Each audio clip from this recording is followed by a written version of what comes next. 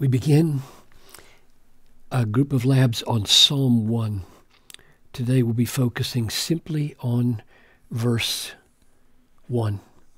But we probably should read the whole psalm, just these 6 verses, because otherwise we might treat this verse in a dangling kind of way that would be misleading.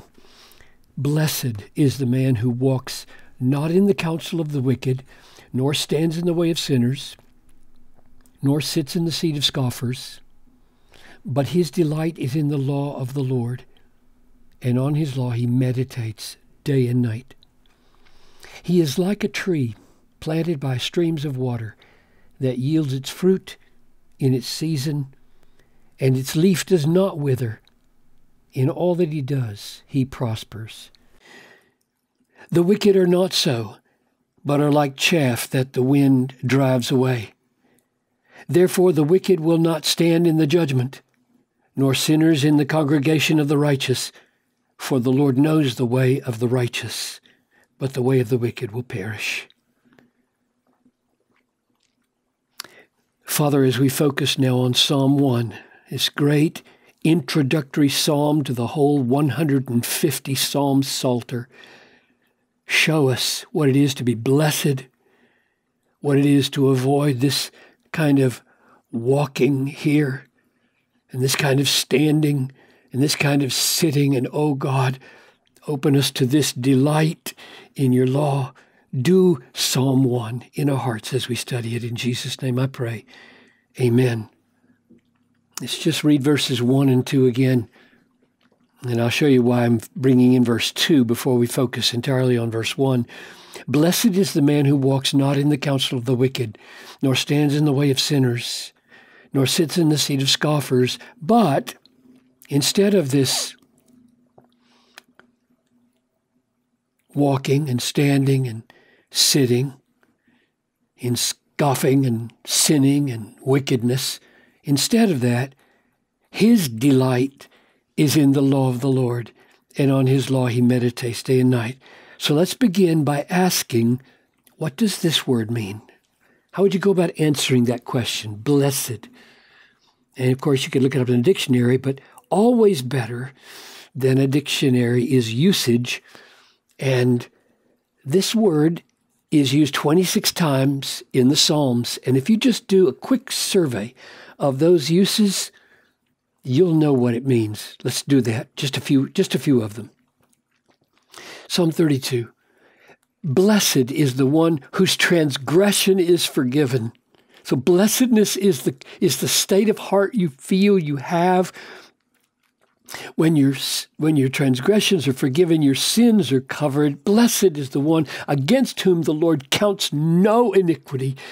I mean, this makes you do backflips and stand on your head for joy, Martin Luther said, if you could believe that all your sins would be forgiven. And that's the kind of blessedness we're talking about. Or Psalm 34:8, oh, taste and see that the Lord is good. Blessed is the man who takes refuge in this tasty, beautiful Lord Jesus. So we've got refuge and safety, and in that refuge and safety, a good taste and a good sight.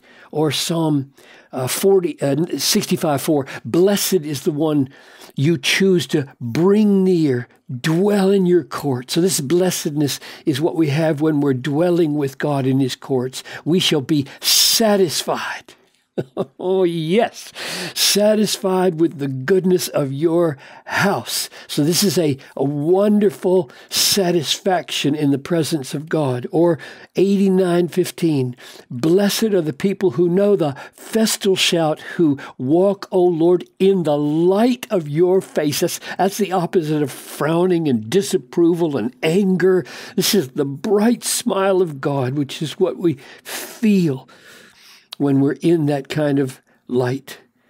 So that's a taste of what blessedness here means. And the reason I included verse 2 here is because right in the immediate context, you have this word.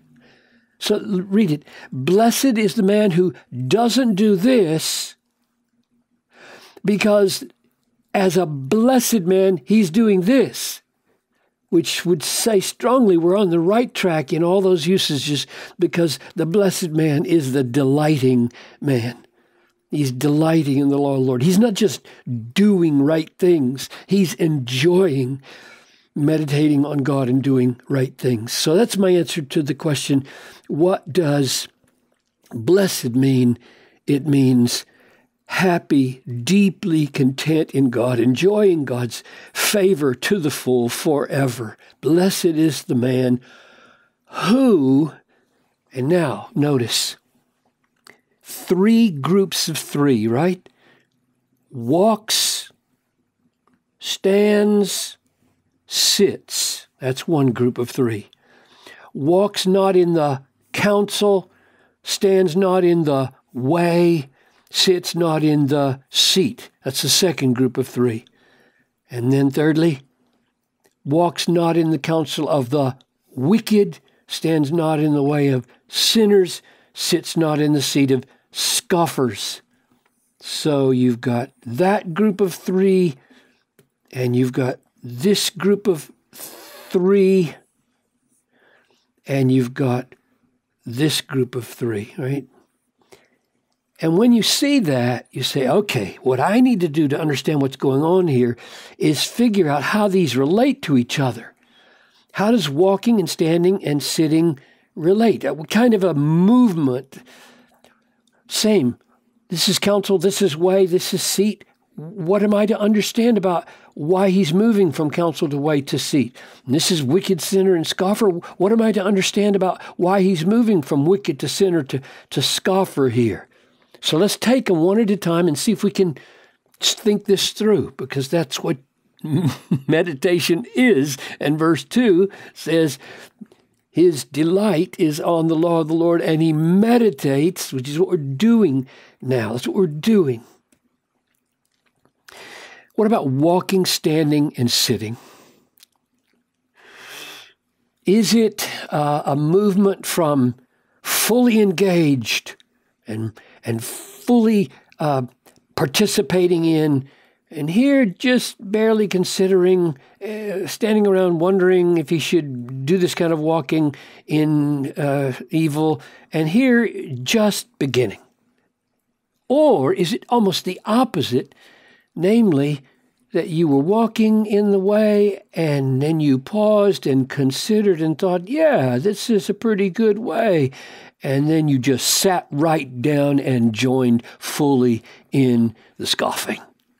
Which of those would it be? Well, let's just leave it at that for the moment and see whether this sheds light on this. Here you got counsel, right? That means advice. These are words. The wicked have said something. They've counseled something. It's bad advice, but it's only words. Now here you've got a way. That's more than advice. That's actually a path. You're walking in it. Here you're hearing counsel, and here you're seeing a way, and here's a seat at the table of those who are plotting with their counsel and commending their way. And so it seems to me this is pretty clear, a movement from considering to participation to full bore, I'm part of you, I've got a seat at the table of evil. This trilogy here, I'm not sure. Wicked is the generic word for evil. Sinners would probably be the kind of evil that specifically is breaking a law of God. God is in the picture. This is generic evil. This is evil considered in breaking specific commandments, perhaps. And then scoffing is bragging about that. And so I think, again, we've got a movement towards deeper, stronger, more settled evil. So that's the way I'm going to go back and see this. So let me see if I can sum up what I'm seeing here, and you test to see if you agree with this. This walking in the counsel of the wicked, I would say, would be falling in with the advice of the wicked being commended to you. standing in the way of sinners would mean you've stopped, you've moved into a way that's being counseled for you, and here you have finally decided, I'm going to sit down at the very table and seat of those who are most bragging about their sin and their wickedness. So it seems to me there is a movement here from the lesser engagement to the fuller, more fixed and settled, intransigent agreement. And what's being said here is, oh, how happy is the man who doesn't get trapped at the beginning, gets sucked in deeper, and goes all the way in. So this is a warning. The loss of blessedness, the loss of happiness begins with listening to this counsel, walking with these wicked and considering what they're suggesting, and then standing around in the way, and then sitting deeply with them at their table as they plot their scoffing, and you're joining them in it now. You're no longer just influence, you're part of the influencers, and how happy is the man to whom that doesn't happen. Now let me ponder this with you for just a moment. This is saying that it is a happy state not to get sucked into sin. Now, I know that it is also, back here in 32, 1 and 2, a happy state to have your sins forgiven. Blessed is the one who once upon a time walked in the counsel and stood in the way and sat, and God rescued him, and he forgave him for all those sins. He covered them. Blessed is the man against whom the Lord doesn't count all that iniquity, where he totally failed back here. He was walking, he was standing, he was sitting, and God woke him up, and he forgave him. Yes, yes, yes. That's why Jesus died, so that all those failures could be forgiven. And sometimes when we preach the gospel, all we say is, oh, how happy, happy, happy it is to be forgiven. And we stop and we think that somehow this blessedness that comes from not walking, not standing, and not sitting, well, that's maybe... if you preach that, you're kind of preaching rules, or you're preaching duty. That's not the way the psalmist thinks, and that's not the way Jesus or the apostles thought. It is blessed to have your sins forgiven, and once they are forgiven, oh, how sweet the fellowship when we can not walk with the wicked, or stand with sinners, or sit with scoffers. And let me show you why that's so crucial for Jesus' sake in the cross. Here's 1 Peter 2. He himself, Jesus, bore our sins. Yes, all those failures. He bore our sins in his body on the tree. Why? So that we might die to sin and live to righteousness. That's what's going on here. This is living to righteousness.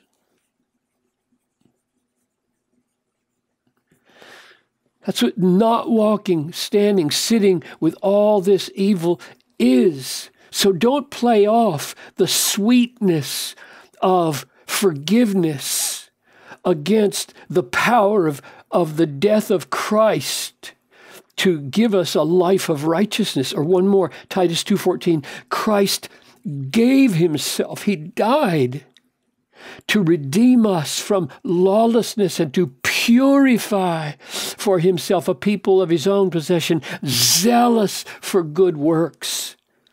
So when you read, blessed is the man, let's clear this away.